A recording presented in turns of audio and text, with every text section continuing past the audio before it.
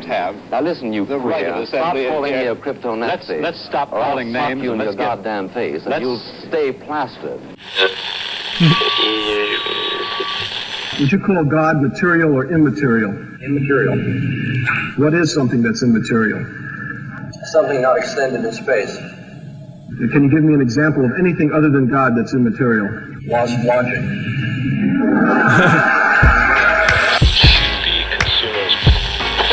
This educational system is going to fail you. I graduated from college believing exactly as you believe. Yep. All right, here we go. 40 Ounce Hemlock Podcast, episode 31. And drop the beat. Ladies and gentlemen, really excited to be back. I mean, technically last episode was the really excited to be back, but I continue to be excited to be back. So we got to get right to it because we closed last show on a point of narrative, a point of a story, a point of an account, and I got to keep going with it, right? All right, who am I? What am I? I'm just a guy with not enough hours in the day to avoid saying what I want to say. Although I'm not entirely sure what I've said there. We got to move on from the expansion on Jack's story in last episode. I guess we can't really do that till the music fades out, but we have to do that because we got to see the things that Jack's story sort of illustrates. We got to see them on a larger scale. I mean, should I just fade this out? I'm sorry. Hang on one second. Oh, it's fading out. Of course, as soon as I go to fade it out, it's fading out. Isn't it? All right, listen. I brought back Jack. Please fade it out. Oh, is it because I haven't done Fife Dog yet? Is that what it is? All right. As we talk, as we up the ante, as we throttle it a little bit here and move from sort of a recount of Jack's story to the larger application. Fife Dog, if you were in my shoes and you had the tall task that I have in this episode of talking through this stuff in a way that is like conveys the importance that I think it has, but at the same time is listenable. Fife Dog, how would you approach it? How just in general, Fife, how do you approach things? When the mic is in my hand, I'm never hesitant. It's like no matter how many times I hear it, it's just good advice. I can't. What am I going to say? It's good advice is good advice, right? All right, so we're not going to hesitate. I brought back Jack because I wanted to be really clear how, like I think I said at the end last time, how these two different sides of the story that we've really been keeping separate since the beginning, how they are, I mean, I don't want to put this point too strongly, but how they're the same. Or I guess more minimally or more conservatively, you might say one is constituted by the other, one's motivated by the other. Don't just bear with me. I'll explain what I mean here. I mean, what it is that the psychological story may end up explaining is perhaps the otherwise inexplicable theoretical story. Do you see? Going back several episodes, all the way back to all the best basketball players from Norway. How do you account for the motivation of the guy on stage who you're having this sort of like brick wall interaction with, where you just cannot make sense of the fact that this guy cannot see, that what he's offering as evidence is only evidence within the context of the theory he's offering evidence in, right? So it's just circular. It's just a tautology. All the best basketball players are from Norway because any basketball player I see, I declare is Norwegian. It's just running roughshod over the facts. All the events of human history are instances of this oppression that Marx cites, right? It's just running roughshod over the facts because what's the evidence for it? There's no real evidence for it. You just point to any instance of human social history and you say, well, here is the oppression in that. Do you see? So this is what I mean by the two sides of the coin converging. Because you need some account of that sort of rational obstinance, I guess. Is that a good way to put it? I don't know. There's probably better ways, but that seems to do it a little bit. You need an account of that. What's motivating that? In a sense, you're psychologizing, but it doesn't follow from the fact that there are cases of psychologizing that are fallacious, that psychologizing is not a necessary thing to do when you run into a rational wall like this. What is motivating the irrationality is not a fallacious question. Do you see? Really, you philosophy students out there really appreciate that. I mean, what if when we turn to where radicalism made its way into, let's see, academic culture, hence the show. What if what we see when we do that is that we just see a bunch of, like I said last time, grown-up jacks, tenure-track jacks, whose only impulse is to what? Tear down, tear down, tear down. Like, I know this is recent. It's too soon. It will always be too soon. But like the Austin Bomber said in his writing, to watch the world burn. Not unlike, well, I think as you'll see in a minute, I think you will see in a minute, a few other folks have said on paper. Luminaries in the field that this tendency of thought and sort of intellectual style that we're going to discuss here comes from. What if what is dressed up in this intellectualized garb really just turns out to be a mechanism or mechanisms to accomplish the same tearing down, but in a more subtle way? I know we did the history thing before, where we sort of discussed like what was sort of historical and linguistic, right? Because we talked about the history of this group in Germany, and that the original purpose of the name was to sort of conceal this sort of logical trick, sort of like a sleight of hand with the name, right? To define yourself negatively, ANTIFA, anti-fascist, is to implicitly assert that any opponent of yours is in fact a fascist. It's very clever. It's linguistic. Keep that in mind. It's linguistic. It's at the level of language. Really keep that in mind as we go forward. You'll see why in a minute. All right. So we did that sort of history thing, and we keyed in on the 1930s Germany, Hitler's election. Well, right after that, there's something to note too. When Hitler starts rounding up, Jewish people and Christians and other groups and doing just the unspeakable things that he does to these millions of people, well, naturally, some people are able to flee the country and others aren't. Right? As this just wave of, I don't know what you want to call it, satanic. Right? What did Hannah Arendt call it? Banal evil. As this sweeps over Germany, some of the Jewish folks in Germany were communists. Arguably not a huge subsection of them, but definitely some. And just try to put, just try to put yourself in that position. You've just been, according to your political allegiances, you've just been instructed by your party to vote for this party, the Nazis. Then they come into power, and now the leader, Hitler, ultimately what ends up happening is this guy ends up rounding your people of it, one of the other groups you belong to, it starts rounding them up to have them gassed and all the atrocious things. I don't talk about it, right? So here you just elected this guy. Anyways, so like I said a moment ago, some people are able to escape, some aren't. Of the group of folks that were able to make their way, targets of Hitler, that were able to make their way out of Germany before being rounded up, some are academics.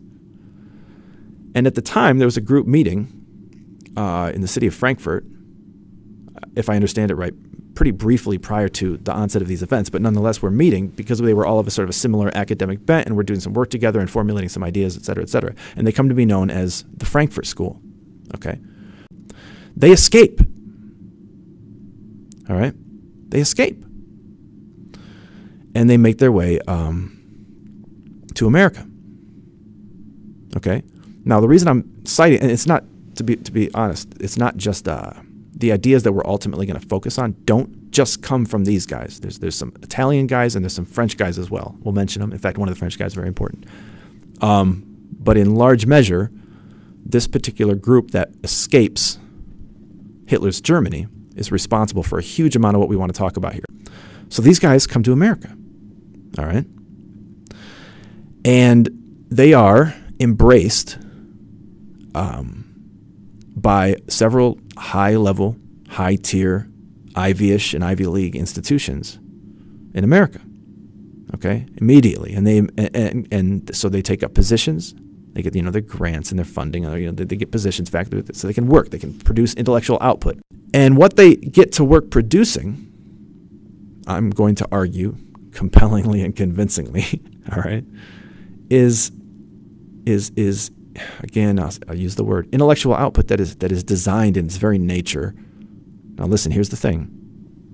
To destroy the country that had just embraced them as they fled this murderous, insane, tyrannical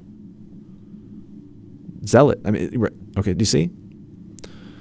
Now you might think, well, that's a pretty strong claim. Why would anybody do that? Okay, fine. That's fine. That's a good question. But you have to understand, in embracing for the answer, you got to understand that these guys are coming from a tradition, an academic, like an intellectual tradition in Europe, the forefathers of which are philosophers like Martin Heidegger, now a German guy. Of course, later on, Heidegger becomes a member of the Nazi Party. And so, in hindsight, it's not like these guys are going to claim Heidegger as a forefather. They're Jews fleeing Hitler, right? But if you abstract away from those particular sort of like team aspects, I hate to call it that, but like group aspects, it's undeniable from a purely sort of ideal point of view, like the content of the ideas and the nature of the ideas. It's undeniable that prior to his involvement with the Nazi Party, he's a philosophical granddaddy of the ideas that we're discussing here that these guys bring to America. Okay, Heidegger's a very frustrated and angry man. You might think that's presumptuous. I didn't know the guy. Right? You might think that's presumptuous to say, right? But he's a.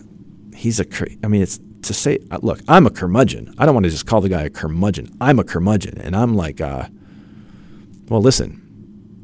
As he says, he longs for the day when, quote, the spiritual strength of the West fails. The West means America, right? And what it represents. The spiritual strength of the West fails, and its joints crack. America is incidentally where you live, by the way, if you're listening to this, for the most part, right?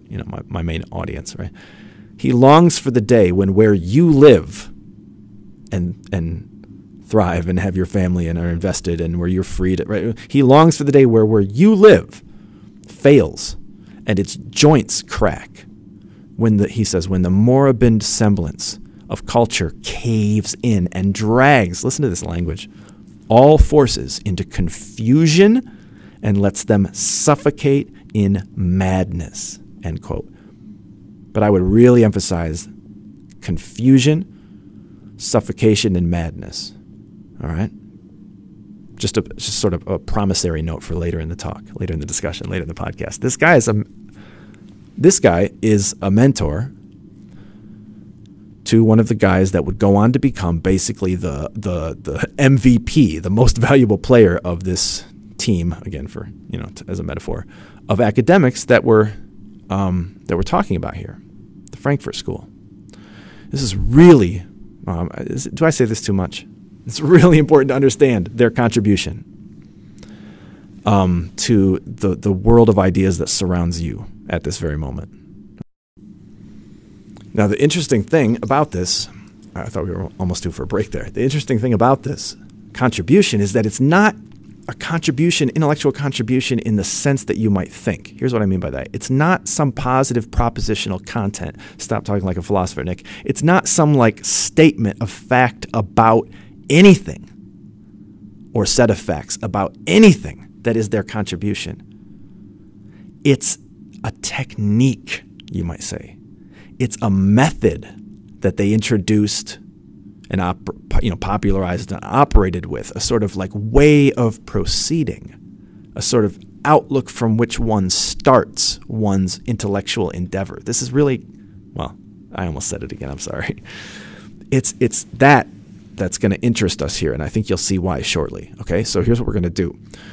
We're going to talk about these guys in sort of like three strands or three threads. We're going to look at three things. So the contribution that they made, this method I'm talking about, one is more general, but some particular strategies that they deployed within that framework, strategies that are designed to, as I said a moment ago as I introduced them and tied them to Jack, tear down, strategies that are designed to tear down American society and usher in Marxism. But because they're doing it intellectually as opposed to like by force in the streets, this is Marxism ushered in through the back door, so to speak. Okay, so that's 2. 3, we're going to just see where the sort of residual or the trails of those ideas have sort of spread and seeped to, right? Okay, so that's kind of like the approach here. That's the 3-part agenda. Okay, and again, all of that I want you to hear this is we should be thinking about in terms of all of these 3 things we're going to be talking about. I want to be clear. We got to understand in light of this thing I said earlier about the 2 sides of the coin converging. These 2 stories that we've been telling, these 2 parts of radicalism, these 2 components of any significant discussion of what radicalism is, the psychological side and the theoretical side. I'm now saying they converge, and to see these 3 threads that we're going to see and expand on, I want you to understand what we're going to say here in light of my statement that these things converge and one explains the other. Okay, it's really important to see this. How I said it. I'm sorry. The 2 sides of the coin converge. I just can't say it enough. Okay, look. What if what masquerades as the theoretical turns out to just be the personal or the psychological in the end? What if the professors are just tenure-track jacks? What would that mean? Would that mean that the theoretical stuff was just smokescreen, meant to, diffuse or divert or distract from what was essentially an animosity towards ideas in any way related to, religion, like Marx said, or traditional ideas? Because remember, that's what sets Jack off. I know Jack's a particular case, but when you start to hear these people talking, you'll be like, wow, Jack's going around. Now, as context, just think about World War I for a minute. What do we get with World War I? You don't get, across Europe, this sort of like conflagration of proletariat, working class, blue collar unification and solidarity and applied force to the structures of power as they, you don't get that. You don't get this revolution that Marx is talking about. Okay, I mean, Europe just exploded in a world war, and everybody's at each other's throats, and it's brutal and it's awful and it's catastrophic, right? And it's like it's anything but a unification, like Marx said at the beginning. Workers of the world unite. They were not uniting, right? So if Marx has a prophet status among his followers and communist colleagues, if he's got this status, there might now be some suspicion or some worry that he was wrong or mistaken or confused or a false prophet. It's not working out like he predicted. Okay. So these guys that we're going to discuss tonight do something very clever with this fact in order to continue in their Marxist belief despite how things had panned out historically as compared to how Marx predicted they would pan out. So what they did is they just reinterpreted Marx's ideas and then reapplied them. So what do I mean they reinterpreted it? Well, they just decided that what was really important about Marx was the outcome rather than how that outcome came about. So Marx was wrong that this whole revolutionary fervor and whatever is going to unfold among the working classes, and breathlessly usher in this revolution and the classless utopian society. They're like, fine, okay, but look, what's really important was that we nonetheless arrive at that outcome that Marx described, this communism, this classless society, this dictatorship of the proletariat. So rather than view Marx as a book of prophecy, they sort of translate it into an instruction book. It's sort of like a manual now, all right? And then when you see that, then you can understand this other half. All right, and by this other half, I mean these 3 points that we're going to discuss, like these implementations of the larger idea, okay? How these guys translated Marx's ideas into this instructional program for bringing about this global communist revolution. It's ingenious, it's hideous, and it's at the level of idea rather than at the level of sort of like clashes with bats and guns and knives and torches in the streets, okay? So 3 threads. I know, so that was a lot of prelude and preface and prescript, or I don't know what you call it, introduction, summary. First, the main contribution, then the strategies that were implemented, and then finally where these ideas have spread to, okay? Just remember what I said about how we're going to encounter that these two sides of the coin converge. Okay, we just revisited Jack, and we saw the evolution of his thinking in last episode, and this point of view that's been developing in his mind after walking away from the sort of the religious framework he grew up with. And it's really important now to see the same evolution reflected in the theoretical part of the picture. Okay, because these guys that escaped Hitler, these academics, this Frankfurt School, and their counterparts still on the continent in Europe and in France and Italy. But these guys, they come to America, like we said, and initially to incidentally, University of Chicago, Columbia University in New York. Notice any recent historical figures that have significant ties to those institutions? All right, whatever. Ignore it. I'm just saying. You'll see later. They come there and they immediately set about to like angle their position as academics in these various fields, philosophy, English, sociology, history, things like that, to launch an attack on America and on the philosophical basis on which America is, by way of its sort of like founding documents, founded.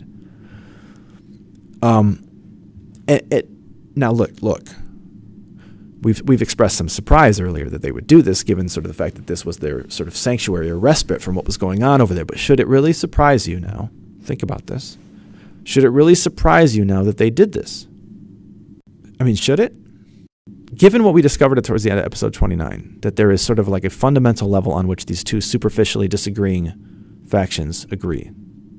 Now, when we come to this point, should it really surprise you when you get down to it and you think about it? That these guys would do this when they got here. We saw in that episode that the fascism that they were escaping, the Nazism, which is a form of fascism, and the communism they themselves advocated for actually are quite comfortable with one another because those two political philosophies agree on the most basic question of political philosophy itself, the individual person's relation to the state. They agree that the individual counts for nothing, is not fundamental, is not primary, but rather is contingent, derivative, secondary, and the state is primary. The state is fundamental.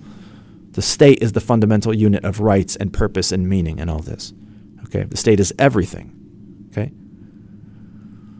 so they actually agree on a deeper level with the very philosophy that ended up resulting in creating some conditions that necessitated them fleeing. But their true enemy, the enemy they share with that philosophy, is now, born on the shores that they've landed. Okay? So they made their academic careers out of creating, I hesitate to call it philosophy. It doesn't deserve that name. I don't know what it is. The point being, they did what they did by creating a style of theorizing that was designed to undermine fundamentally everything America stood for. Now, remember when we were talking about Jack earlier and the adventure in hypercriticism, and I said focus on this word criticism.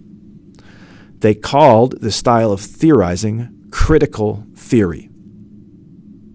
And it really is not all that different in total in the end than what we saw Jack doing once his sort of mind took this turn. But it is now applied rigorously and with great hideous creativity and breadth. Okay, so this is what we're going to look at here. But we got to take a break, man, because we've been going here. So we'll be right back. I'm going to get a drink, and then we'll get into what these guys did. My name's Nick. It's the 40 Ounce Hemlock Podcast. We'll be right back.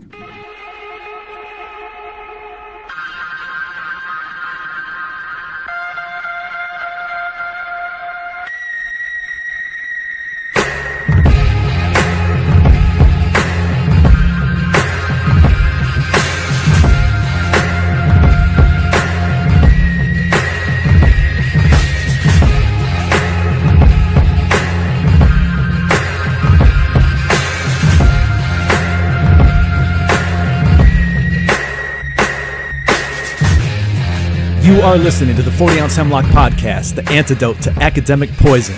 We're getting near the end of our series, Unmasking ANTIFA, in which this is part 11, and today's discussion is called Tenure-Track Jacks.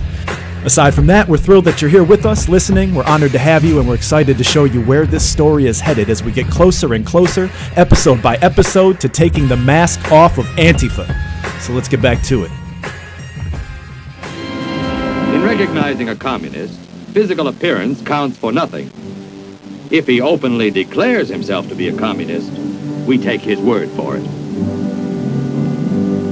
If a person consistently reads and advocates the views expressed in a communist publication, he may be a communist.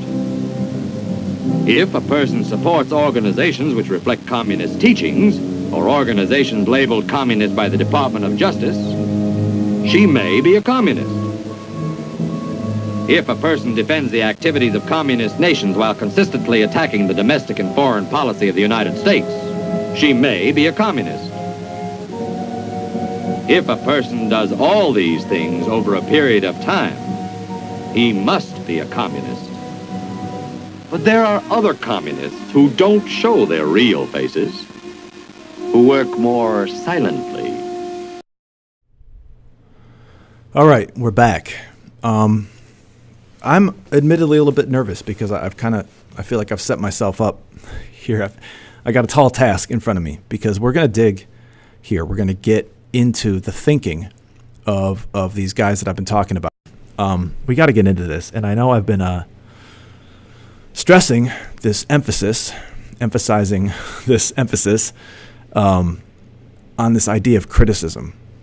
And I've said now just before the break that the style of thinking, the philosophy, the methodology, whatever you want to call it, that these guys advanced came to be called critical theory. Now, I got to explain what that is, and then we got to get into it, okay? I think, well, here's possibly the best way to understand this. Up to this point in time, in philosophy and other fields, when you evaluated something, when you analyzed something, when you theoretically assessed something, whatever, any something, some piece of art, some production of industry, some discovery of science, some proposal of legal change or reform or policy, or some account of a historical event or person, or some piece of music or some work of fiction or some anything, you see, anything to which you might turn your mind and analyze and assess. Any of this, all of it, the doing so, the analysis, the evaluation involves, just has to, in the nature of the case, by virtue of just what it is you're doing, involves judging that thing, or parts of it, or aspects of it, properties of it, or both, against some generally acknowledged standard or standards. Okay, look, think of like sculpture. Why is it, I'm going to trip through this, but I'll do it fast, and I think it will at least be partially useful. Why is it that the Greek sculptors, are so highly regarded, the ancient Greek sculptors? Well, if we had to hazard a sort of answer to that, or if we had to just think through that, we'd say something like, well, look, it's because the standards that just naturally, emanate from or flow from factors like, the difficulty of carving anything, let alone anything from stone. Also, combined with, well, look, the particular aesthetic and functional nuance and ingenuity and beauty and intricacy of the human form, all these things sort of combine to force you to acknowledge a level of skill as evidenced by, a degree of excellence in the creation, the sculpture. Well, what's that excellence? Well, that excellence is a product of a standard applied to a fact. The fact, for lack of a better term, is the statue. It's the thing. But the standard is not the thing. It's not in the thing, right? It's not the thing. The standard is the thing that seems to dictate that some efforts at, in our example, stone sculpting, produce, more impressive results than others, and that there is a sort of a degree of difficulty concept at play here, right? I mean, the obvious goal of, in some accurate way, capturing the human form with a chisel and a hammer and rock, just has the consequence that attempts to capture it will be considered more excellent to the extent that they capture the object that they're trying to capture. The thing, the fact, sets the standard, and the standard explains the value of the thing, or the standard is the basis on which the value or the excellence or the goodness of the thing is assessed. To evaluate something meaningfully is impossible if the standards, if the values on which that evaluation hinges, on which it's based, are actually just, subjective whims or conditioned fabrications, as Marx said they were. See? So if there are no standards in the sense that there need to be standards for evaluation to take place, then here's the question. Here's the core question. I hope I don't say that again, because then you're going to be like, well, which one is the core question? Here's the core question. If that's the case, then what is it that someone is doing when they're doing what we had previously thought was, theoretical assessment or evaluation, right? Or analysis on the basis of real knowable principles. If there are no real knowable principles, like Marx said, then what are we doing when we do that? And the answer to that question, I'm submitting to you, I'm proposing to you, the answer to that question gets at the heart of, if you can appreciate it, what critical theory is.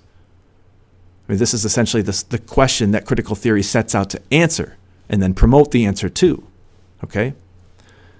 And if you want to see what the answer is going to be, and you're going to see it in a second, but just think about Marx. What would Marx say to that question? If we said, well, then what are we doing when we evaluate something? What's he going to say? He's going to say that what you're actually doing is applying, values, principles, standards, etc., that are what? Just a production of your group, your social class. And thus they're meant to reinforce the status quo and your power within that system. Or perhaps, like they say now, it's meant to promote and preserve, because they keep softening the message while they're getting more violent. Isn't that interesting? They're softening the message while they get more violent. They're going to say, these days, they're going to say what you're doing is you're just reinforcing a status quo or your privilege. See, that's the word now, privilege. But it means the same thing, okay? Do you follow that? So excellence, when we talk about excellence in something, it's just a descriptive word that's meant to refer to or illustrate or denote or call out success in meeting or closely meeting or approximating or heading in the direction of a standard that's desirable for some valid reason, right? There's standards of evil too, but we don't call a thing excellent if it's approaching those standards. We call a thing excellent if it's approaching desirable standards, right? The whole point of critical theory is to say this. Ready? But there are no valid reasons because there are no such standards. Do you see that? Excellence is just meant to refer to, and excellence just refers to the success in a meeting a standard that is desirable for a valid reason, and critical theory says no. Maybe so, but there are no valid reasons because there are no such standards. So, now here comes the conclusion, the inference, the upshot as they call it. So, they say, everywhere such standards are being invoked, spoiler alert, everywhere, all day, every day, heretofore in history, in every field, in every inquiry, everywhere such standards are being invoked, are you ready? Oppression is actually happening. Are you noticing some recurrent themes here? I told you we're going to see a sort of merging or melding of the psychological and the theoretical, and we're going to almost see Jack now grown up, putting forth a theory called critical theory. Everywhere such standards are being invoked, oppression is actually happening. Everywhere that Jack looks, he sees deception. Everywhere there's excellence, Jack sees oppression. Excellence. See, for some reason, now I'm being a little bit cheeky or whatever they call it, when I say that. For some reason, think back to the story, Jack has come to hate the possibility of the reality, and by reality I mean the realness of the standard. Why is that? Why has he suddenly come to hate the idea that there are objective, real standards that people are bound to? Why does he hate that? Well, put that aside for a minute, or maybe think about it, or maybe you've already figured it out. He hates excellence. So he seeks to dethrone it. He seeks to uproot it. He seeks to tear it down. He seeks to criticize it. All right? He seeks to find a way to explain it away, to show that it's not really excellence. And how would Marx do that? Marx would say, well, the standards by which you're judging it excellent are a tool of oppression. So you're really only reinforcing your power by saying that. All right? This is exactly what critical theory sets out to do with anything and everything. Derrida was a Marxist to begin with, but that fell out of favor because it turned out that Marxist political doctrine kept producing evil empires, and even radical left French intellectuals were forced to admit that by the mid-1970s. You know, they'd put their head in the sand for 20 years, 50 years really, thoroughly in the sand, and made sure their ears were full too. But by the mid-1970s, the evidence that that was the case was so overwhelming that even a French intellectual couldn't deny it anymore, and so they started to play sleight of hand with the Marxist ideas. So instead of trying to promote the revolution of the working class against the capitalist class, let's say, they started to play identity politics and said, well, we can just separate everybody into oppressed versus oppressor, but we don't have to do it on economic grounds. And so we can call it power instead of economic. You see, I hope it's clear now why I said that the best way to understand critical theory is just see that this is essentially Marx applied to, intellectual discourse. See how Marx tells you, remember, Marx tells you that the standard that you've always assumed was real, unchanging, eternal, objective, etc., is actually just like a yoke that's been placed around your neck for your enslavement. Well, here come the critical theorists, these guys, the Frankfurt School, and the others that I mentioned from the continent, from Europe. They come along and they're like, yeah, well then, that's true everywhere. Everywhere a standard is assumed or asserted, it must be destroyed. For it must, in the nature of the case, if Marx is right, notice it begins with the assumption that if Marx is right, it must, in the nature of the case, the standard, be or represent an utterly arbitrary oppression. It has to be arbitrary because it can't be grounded in anything eternal or abiding or unchanging or objective or invariant. You see? It's just one group imposing themselves on another to dominate them, to extort them, to, like Marx said, alienate them, to exploit them. Marx also used the word exploit a lot. I mean, how could any one standard be better than another? It can't, on Marx's view. So if it can't, then that's all this could be. And then that, like we said, then that's all assessing something is judging it on the basis of your oppressive standards. So nothing can be assessed or criticized, really. And this is one of the great ironies of critical theory, is that the logical consequence of it is that nothing can be meaningfully criticized, and yet the entire game of critical theory is to criticize everything. And I guess suppose that it's meaningful somehow. All right. So these guys, they change the very endeavor, the very nature of academic inquiry, the very practice of intellectual inquiry and discussion. It's not what it used to be before them. In their hands, it changes, not peripherally, centrally, fundamentally. It now consists for them in simply, and if you've been through a college course or two where the readings are of this nature, you're going to know what I mean by this. And if you haven't, well, I hope you sort of gather it anyways.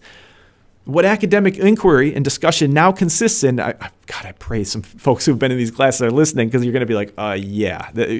What it is now is it's just scouring any and every subject under discussion for the assumed values on which that discussion is taking place, and then asserting the, quote, constructed nature of those values, and thus, by extension, the upshot, the unjust oppressive effects of that way of thinking. Do you see? This is just Marxism applied to thought, applied to, intellectual exchange and discourse. So, I think I began all this by saying, what do I mean when I say they set out to undermine America, in their style of theorizing? So these guys, what they set out to do, and what they do, is they infiltrate academia and every discussion of every subject in academia, and they start applying this methodology. I don't know if this is necessary to say. I mean, look, a moment ago, I used the phrase, I think I started out here by saying that, the easiest way to understand critical theory is ... But I gotta just make sure you understand what I'm saying when I say that. I gotta just note something really important about a statement like that, because the truth is, and you might see this already, but I think it's necessary to say, the truth is that the statement doesn't really make sense. Why, Nick? Think of what it means to understand something. Think of what has to be true about something for understanding to take place with respect to that thing. Well, this sounds, some things are so obvious that they're so simple that they're obvious, and too obvious to be, well, you know what I mean? Obviously, for there to be understanding, there has to be meaning. See? To say that Smith understands long division and Jones does not, presupposes that long division is a real thing, distinct from short division, with a real meaning, real content, real criteria, real standards, right? If there were no standard by which to judge that one type of mathematical procedure was long division and another was not, then it wouldn't make any sense to say that you understand long division. There's not a thing to understand. You can't understand something that has no meaning. In other words, you can't understand something that possesses no innate constraints governing what it is. You see? So when I say the best way to understand critical theory, it's only sort of a way of speaking, because the whole point of critical theory is that nothing can be understood. You see? I almost got in a fight once in a bar, or maybe a better way to say it is I almost got punched in the face in a bar by the husband of a couple whose wife was an artist. And wait, is this the time for this story? Maybe this is not the time for this story. Well, maybe you could just fill in the rest. The story is just an extension of the same point. Maybe we'll come back to it at some point. Listen, the thing to notice about that, what I said earlier, the easiest way to understand critical theory is just what I just said, because the whole point is that the whole point of critical theory is that there is no neutral vantage point from which you can stand to assess, appraise, or evaluate anything. And I just used a new phrase, neutral vantage point. And you might think, but before you're talking about values. Well, think about what a universal or objective value would be. It would be a neutral vantage point. If we're all bound to it, then we all stand on it evenly, right? And we all have to assess, what we have to assess in light of it. If it applies to all of us, then it is in fact neutral. So that's what I mean by the whole point of critical theory is that there's no neutral vantage point. There's no objective values by which to assess anything or appraise anything, evaluate anything. And therefore, all of those acts of evaluation and theorizing and assessing and analyzing, all those things are they're just impositions of one person or group's ideas or ideals upon another. They are, in Marx's word, oppression. All right? Now, here, think about what this means in terms of history. Just to take an example, this is a great book called The Killing of History by Keith Winshuttle. He says he's referring to these guys and sort of the progeny, the offshoots, the sort of academic grandchildren of them. He says the newly dominant theorists within the humanities and social sciences assert that it's impossible. Now, he's talking about his field of history now. He says they assert that it's impossible to tell the truth about the past or to use history to produce knowledge in any objective sense at all. They claim that we can only see the past through the perspective of our own culture or group, right? Because that's the function of the culture in this connection. It's just you can only see things through the perspective of your group, your class, as Marx would say. And hence, he goes on, what we see in history are our own interests and concerns reflected back at us. All right? So, in a sense, it's like projected narcissism. Marxism is projected narcissism. Right? What you're actually seeing is just what you're imposing on the thing, because the thing has no standards that apply to it. Right? Well, I think it's partly a form of narcissism. Yes. It's partly a consequence of the the new rise again of say Marxist doctrine. I would say it's part of postmodernism. Maybe it's postmodernism more than anything else, because the postmodernists, that's a philosophical community, let's say, believe that the entire point of human categorization is power, and that dialogue between people is only a power dialogue, and that there's no real reality outside of interpretation, and that basically what we do is exchange interpretive viewpoints to ratchet up our dominance and status. And that's that. And there's no biology is an ideology, and the idea of the objective world is an ideology, and science is an ideology, and it's all interpretation all the way down, like turtles all the way down. What do you mean by it's all about power? Like, in what way? Well, you imagine that there are groups of people who are competing in the world for resources, I suppose, and that it's a zero-sum game, and it's every group against every other group. And the reason that we engage in dialogue isn't to establish the truth or move towards some closer approximation of reality, but to structure this social interaction so that our group comes up on top. Right. See how this mirrors what Marx said about the haves imposing their values on the have-nots by passing those values off as universal principles, objective principles. And that means incumbent upon everybody, and therefore, like I said a moment ago, neutral with respect to persons. Remember how Marx, and in fact, Thrasymachus, thousands of years earlier, see how they wanted you to now believe that all these ideas, justice, liberty, natural rights, and other moral principles, all of them are just constructs, products, fabrications, creations, impositions of an oppressive interplay between social groups.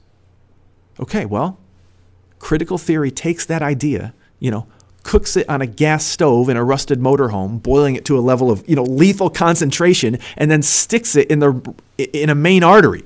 These guys essentially realize that if Marx is right, then here it is. You got to hear this. I'm not playing around. If Marx is right, look, I'm sorry. I get into this. I know you thought, oh, ho-hum, I think I'll listen to this podcast. It's been a while since Nick put out a podcast. I'll catch up and see what he's doing while I ride the bus or run a few miles or clean my apartment or roll a joint or whatever. Right?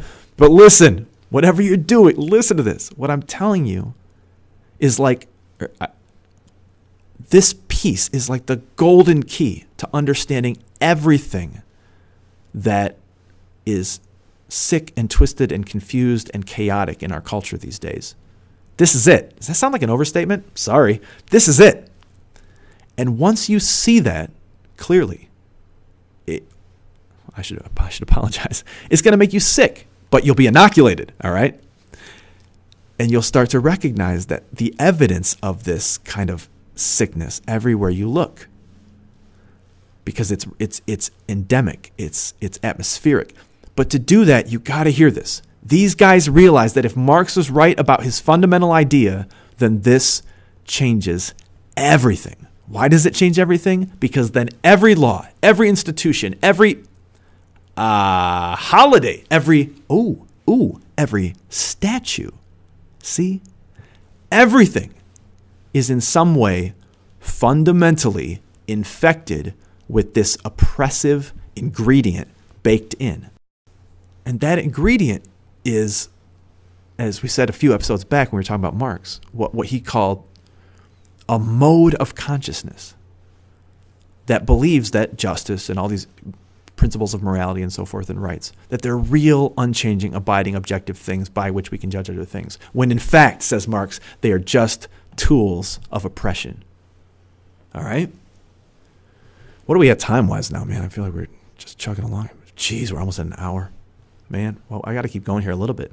I guess I'll find a place to bring us out, but we got to keep going here a little bit. So, I mean, think about this. When Jefferson writes the Declaration of Independence, just think through the implications of this. Though, heretofore, we all thought the guy was really saying that, natural rights of persons inevitably ground the rights of political societies, and that it was the English crown's abuse of those fundamental and natural and objective rights that justified the American Revolution. American independence. It turns out now in the hands of these guys, their reinterpretation of everything, it turns out, well, if we really knew the truth, as Marx taught us, Jefferson was really just cleverly codifying a set of ideas that, far from being universally right and good, really only existed to maintain, preserve, and increase the material wealth and stature of he and his fellow rich white guys, or as they say these days, rich slave-owning white guys. All right? You see that? All right. This might be, I said we were going to get into critical theory. Now we're at an hour. What do we do? Do we go to another episode? Okay, actually, you know what? I think an hour is enough of your time to ask for. We're going to pick up here in the next episode. I'll leave it off here. So we had said we were going to get into the specifics, some specific strategies and implementations of this sort of general thing that we're calling critical theory here. But we will save that to the next episode. So come back at the top of the next episode. We'll continue to move closer to unmasking Antifa. We are nearing the end of this series. Got a couple more to go here.